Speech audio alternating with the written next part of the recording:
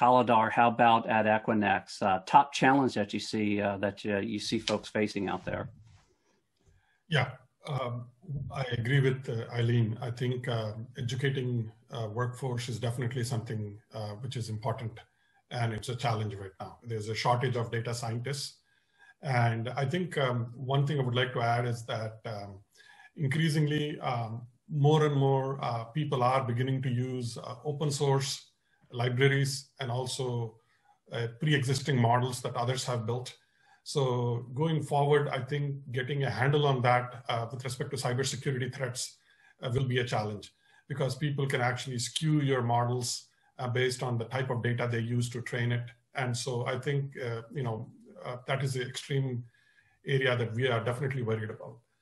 The second thing that we are worried about is its governance. Technology can help, but ultimately, end of the day, there have to be templates that allow various organizations to share the data and have SLAs associated with the quality, and how do you arbitrate when that quality doesn't, is not there when you're sharing this data.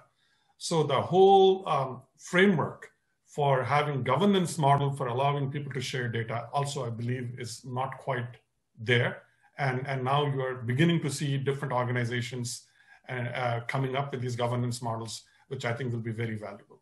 So those are two areas definitely I would say we are seeing challenges right now.